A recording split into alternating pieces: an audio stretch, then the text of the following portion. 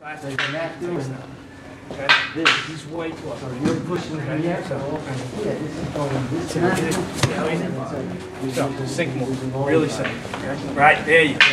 Now when I'm here, right? So his goal is this, to not take a step, right? But what I do is I feel his empty space.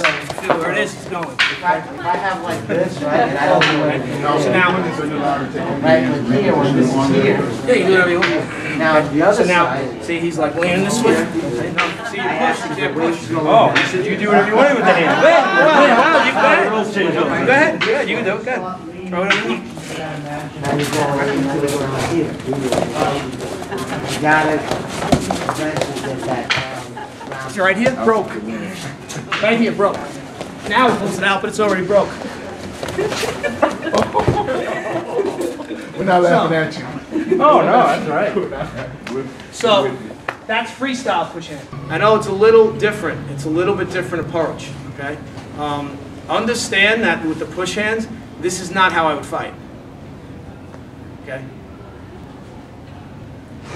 Fighting's separate. Push hands is about developing skill and practice. If we were going to fight, very different, okay? Doesn't look anything like that. This is like wrestling. It's for fun. Real fight, nothing like that. So, just so you're clear on that. So a guy could come in, he could be good in push hands, does not translate into combat. Unfortunately, a lot of guys that think they're good at push hands think that means they can fight. Doesn't mean that anything. It's like a guy who thinks he wins karate trophies in a tournament. He thinks he can fight for real. Not necessarily. All right. So just keep that push hands.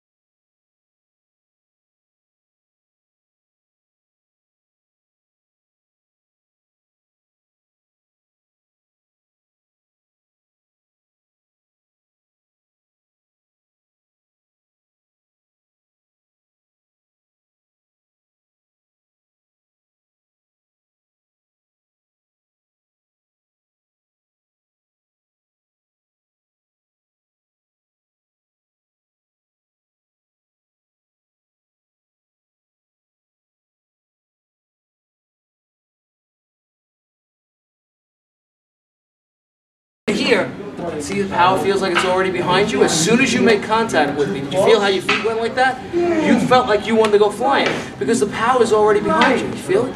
You feel it's behind you, right? It's too big. You can't handle it, right? But how much is my arm moving? So now when I move in here, I go like that, and I issue, as he's coming in with the punch, he goes flying.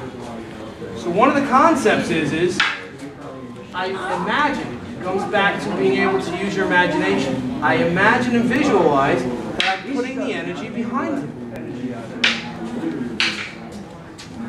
So when he's punching at my head and I come in here, if I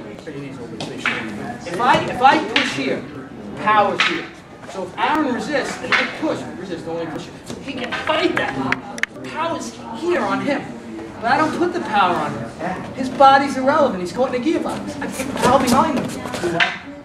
Can't handle it.